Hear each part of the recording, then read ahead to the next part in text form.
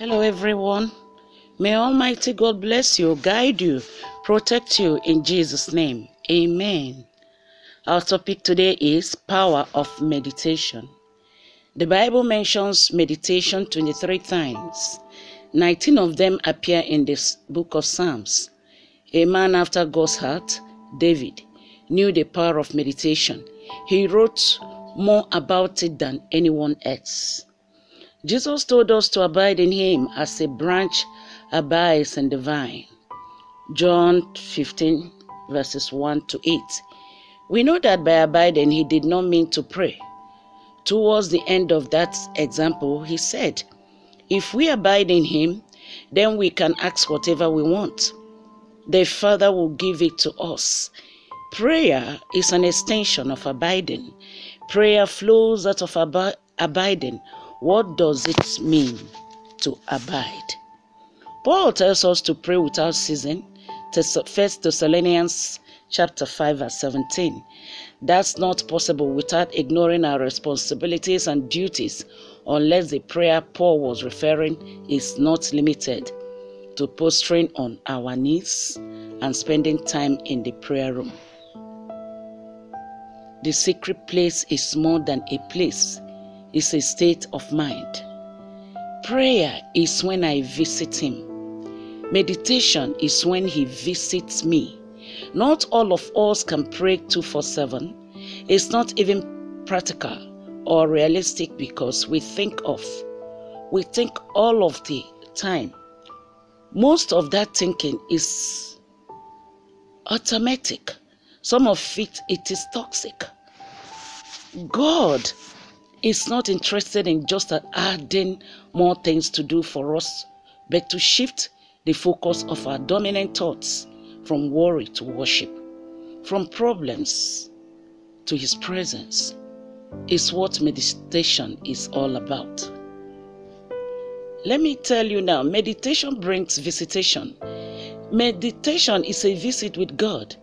It's more like his visit with you. You don't have to be in a prayer room to experience that visitation, but your mind and affection must be directed to him for that visitation to take place. Judas had a thought planted by the devil, which everybody knows, which he cultivated and meditated on. It resulted with the devil himself entering Judas of all places during the Last Supper. Imagine that wrong meditation brought wrong visitation, even though he was in the right place. Whatever place you are in today, work, school, anywhere, focus your meditation on God. He will visit you. If the devil visited Judas during communion, God can visit you during work if you meditate on him. In Genesis chapter 6, God said that his spirit will not strive with man forever, because every intent of the thoughts of his heart was evil continually. Everyone only continually speaks of dominant thoughts of men.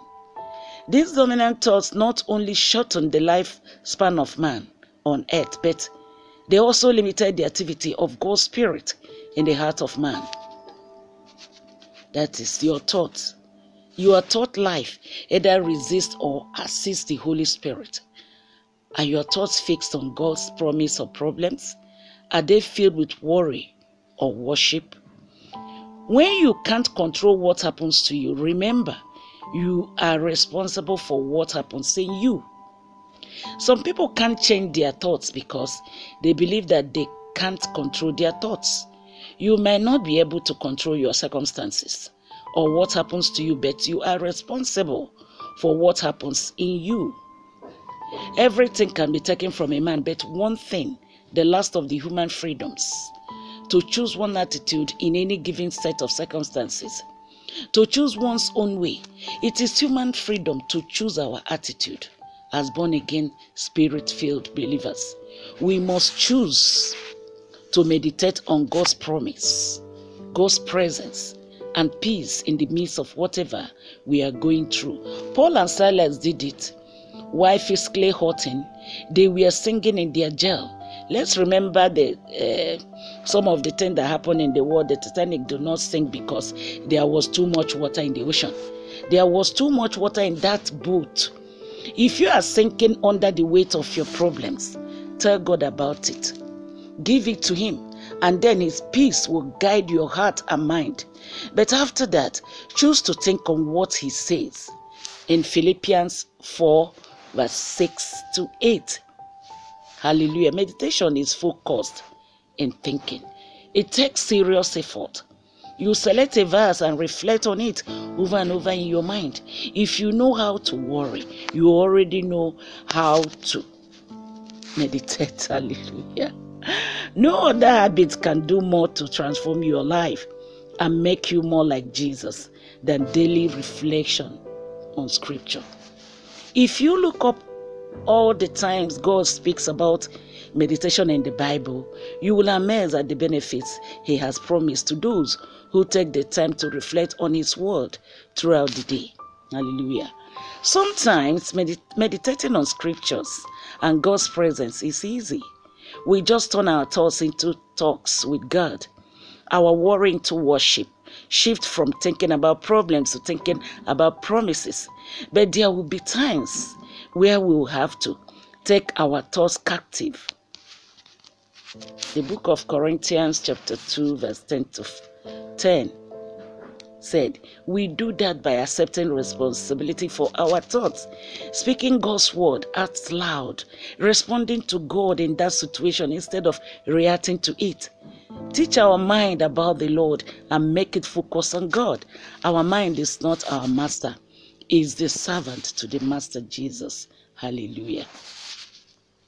My brethren, finally, we need to address the difference between Christian meditation as described in the book of Isaiah 26 verse 3, Joshua chapter 1 verse 8, Philippians chapter 4 verse 8, Psalm 19 verse 14, Psalms 119 verse 148, Psalm 143 verse 5, Psalm 119 verse 15. And you see, there are other cultures that people do, and they say it's a meditation. But what I just want to say here is go in and meditate through God, and God will cancel all your problems and see you through. May you be blessed in Jesus' name.